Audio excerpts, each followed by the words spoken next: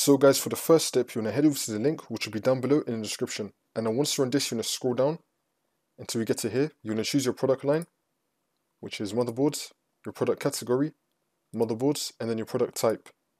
I'm just going to be going with the MPG series, and then your product model. You can go with any one of these. There's a long list. I'm just going to be going with this one. Then I click on search. And then once you're in this, you want to scroll down. Make sure they have drivers and downloads selected. And now right here, you want to select driver. Now you want to choose your operating system. And now you can download the AMD chipset driver. So click on download. Wait for this to load. And then once you have this, you want to right click on the zip file. And then click on show in folder.